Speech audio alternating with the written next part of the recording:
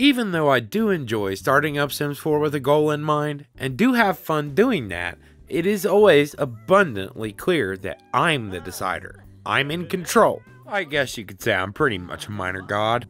I control every aspect of a Sim's life, and even the lives of those around my Sim. I could see sometimes enjoying this, were it some setting that I could toggle to stop all random events from occurring, but instead it's the only state the game offers on its own. This is the unsalted mashed potatoes of gaming. You add the spice on your own. It's a dollhouse to the extreme, and I feel like some kind of sociopath, just like my Sims. Everyone is used by me for my needs.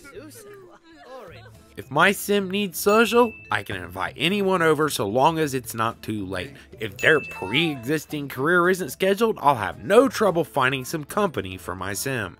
I'm in control to the point that nothing can stop me. I can strip them away from their loved ones and move them in within a day or two of meeting. I don't even need to go to manage worlds. There are all these levels to relationships, like enemies with benefits or lovebirds, but they don't matter because there isn't any getting to know you phase, no build up to the wedding. Even if that Sim's married, I can get them to become my Sim's husband or wife.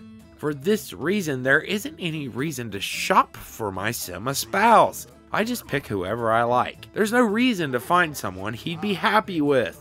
Whoever I want to fill that slot in his life will fill that slot. It's my imaginary land after all, and even a marriage cannot be an unmovable force blocking my desire as a player. Sure, there's a bump in the relationship you need with married Sims, but it's overcome with a few more random socials. Doesn't matter if it's Brighton Day or enthuse about iambic pentameter, you're mine. Would you happen to be a mermaid? The game offers a dating system, sort of. But if a married Sim will come over to do the nasty and marry me in a day or two, what point is there to going on a date?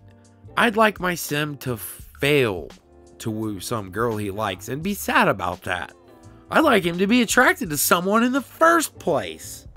It's a great way to make use of the existing body types. Maybe Sims have a type, both physical and certain categories of traits that get them excited to be with someone. I want hot singles in my area looking for love, and also some who are not looking for anything serious right now. Especially with my Sim, the slob.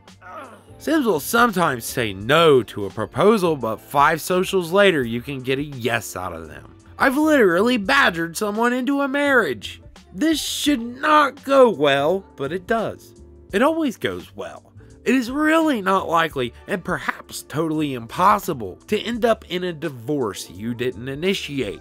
Oh, I know some people wouldn't like that and want things to be peachy and perfect sunshine and rainbows.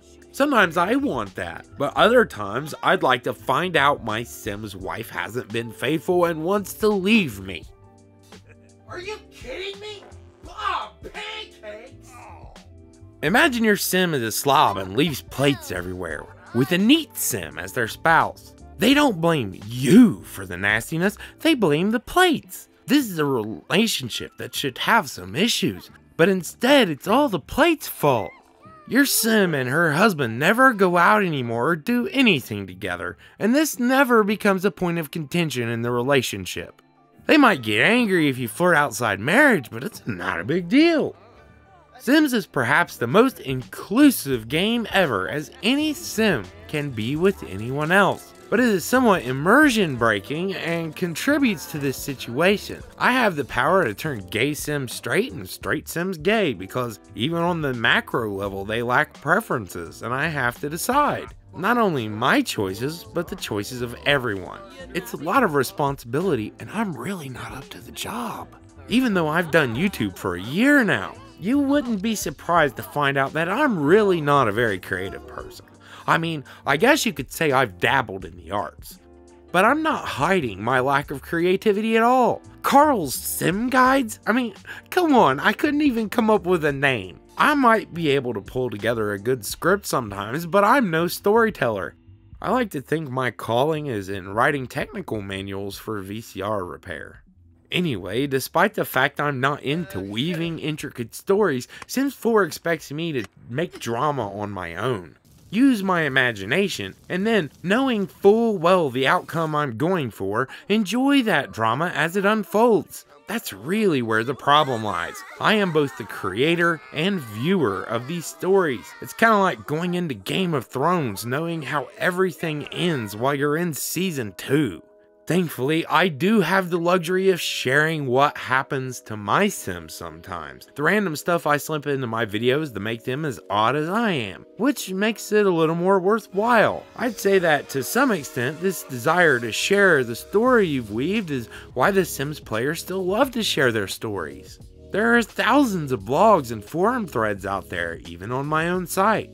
Even if it's not ideal, it can be fun, especially when I make goofy situations like moving Vlad into my home, then having my Sims woohoo in their one-room house during their wedding party, which then forces him outside where he dies. Then everyone's crying at my wedding, but I plead with death and get him back. But then woohoo again and he dies again. But in part, it's less funny because I made it happen. As I mentioned, I'm not a very good person to be God. I make bad choices for everyone around me. But Vlad dying this way is just some kind of expected rudimentary AI behavior. The idea that he'd even try to go outside to get away is odd when faced with the only thing that can kill him. Being an immortal, averse to the sun. Wouldn't Vlad be like, nah, if you're gonna do it, I'm gonna stick around and watch. I'm gonna watch because I am not going out like this. That sounds just like Vlad. I mean, cover your eyes, Vlad. Turn into a bat and hide in the cabinet or something. Nope.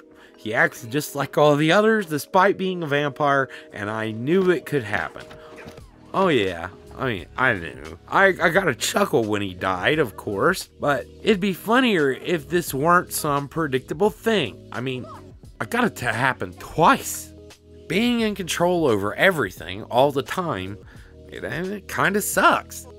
If I want Bella and Mortimer Goth to have a kid, I need to take over the house and get them in the mood to make a baby and, you know, do the deed. I guess I could leave after doing it, but I literally have to go from household to household making babies. I have to motivate to do this, and I just can't. I have to want them to badly enough, and I frankly don't care enough to do it. But I do care that it feels the same because of the lack of that. And if I want this to change, again, I have to exert control.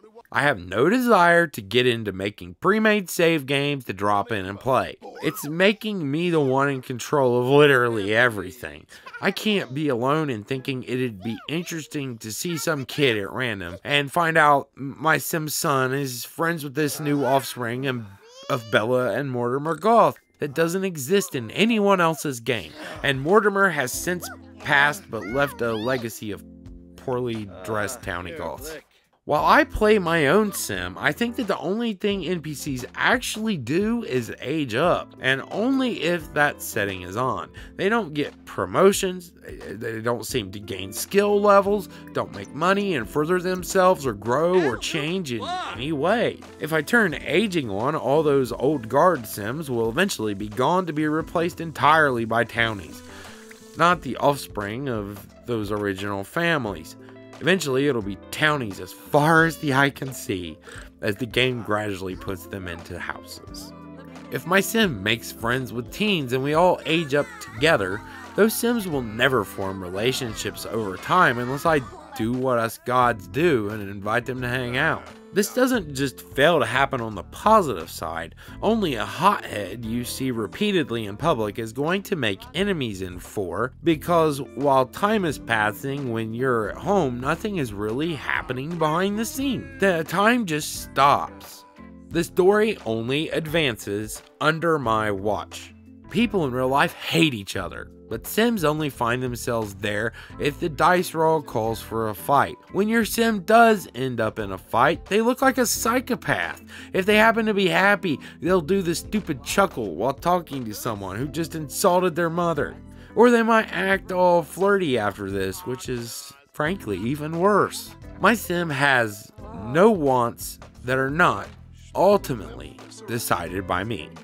I fully realize that in a way, all I'm doing is describing the void created by the lack of story progression in Sims 4.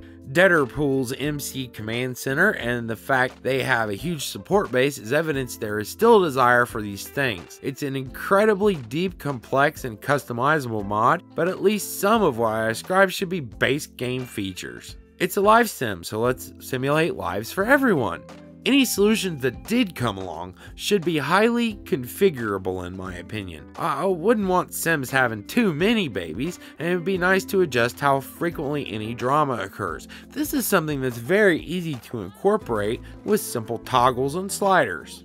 But as an overall concept, this is probably much harder to implement at this phase than I'd like, and there definitely are a lot of other priorities. Gameplay needs depth in general across the board, and players are asking for it. I hope you guys voted for traits to be improved. Yes, that's right, we got to vote. Thankfully, EA has asked us what our priorities are in a recent survey. Maybe now that we're done bugging them for specific expansions, we can get on to what I've really wanted so long. Packs and boost to the base game experience that adds this depth. I think some of these ideas being really well done could be worth paying for, but ultimately it should be a base game thing in my eyes. In the meantime, what mods do you use to overcome these issues? I know very well I'm not alone in feeling this way, and I'm aware of some story progression in MC Command Center and relationship preferences and attraction system that are a part of Wicked Whims. I'd love to cover that, but need to set it up to be a lot more YouTube friendly. That's a community guideline strike waiting to happen. If you don't use mods, share some tips for making things more diverse for players like yourself or who are playing on console. Not everyone has the luxury of even using mods, and some would be averse to Wicked Whims no matter how awesome its systems may be. I love The Sims, so the reaction to me saying all this shouldn't be, well, play another game. The Sims is unique in what it offers, and I am able to relax and enjoy playing it sometimes. But the problems highlighted here and elsewhere on my channel are the issues that keep me from fully enjoying it. I have high hopes that improvements are coming, and I'd put a traits overhaul and some kind of preferences system high on my list. To be clear, nothing happened to really inspire this. I mean, I've been playing recently in various areas. I just felt like venting on a whim and thought it might make a decent essay topic. If you like what I do, hit the bell to be notified of my videos. If you love the channel, you can support it on Patreon or just watch more videos. Thanks for watching and have a great day.